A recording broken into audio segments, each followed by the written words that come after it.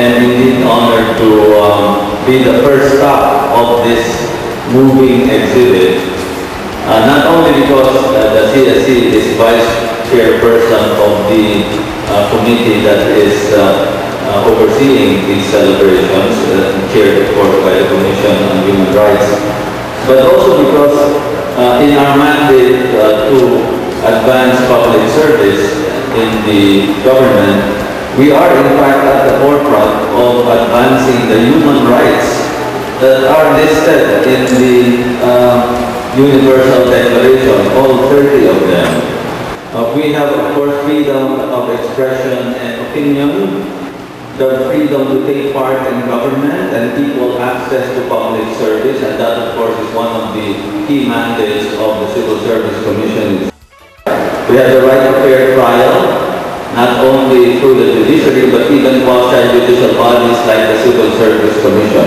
I can go on and on, but the point is very clear. Government is really, among the institutions of society, is one of the prime agencies, the prime institutions in advancing rights of our people. And if we, civil servants, as well as our colleagues, public service colleagues in the military, do our job well, then every Filipino and every person in the Philippines shall enjoy their rights to the full, to the extent that our resources are able to deliver these rights.